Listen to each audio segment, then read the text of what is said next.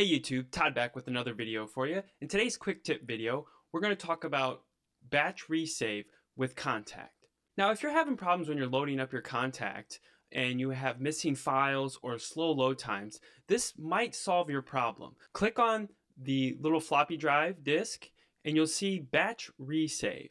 Click on that. Now, you're going to get a warning box here telling you make sure you know what you're doing. And what you need to do is click yes. And then you're going to navigate to the folder on the library that you've been showing missing samples or the ones that you think are giving you the most problem. Go to wherever your files are hosted and select that one, and then it should batch resave those ones. And you should get those missing files, the dialog box that you would get when you load up your Kontakt. Maybe in your template it might show missing files. This will help alleviate that problem.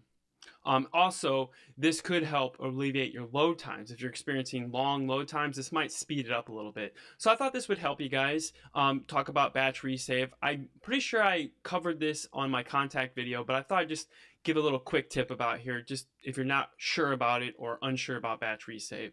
If you have any questions, make sure to leave those in the comment section.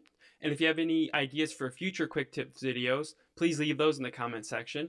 And as always, I appreciate your viewing, your commenting, and subscribing.